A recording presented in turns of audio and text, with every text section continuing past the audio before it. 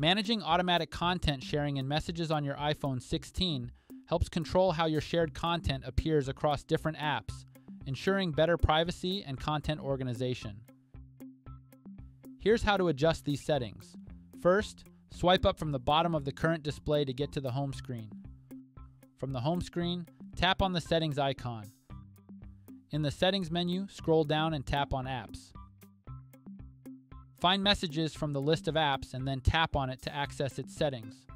Once you're in the Messages app settings, scroll down and tap on Shared with You. At the top of the screen, you'll find the automatic sharing toggle.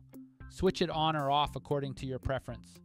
If automatic sharing is enabled, you can scroll down to customize which individual apps can receive shared content. Alternatively, you can set individual apps to allow or deny automatic sharing of content in Messages.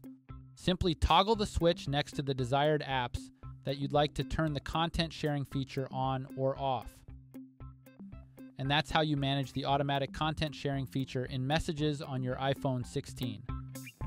Please subscribe to this channel if you found this video helpful. Thanks for watching.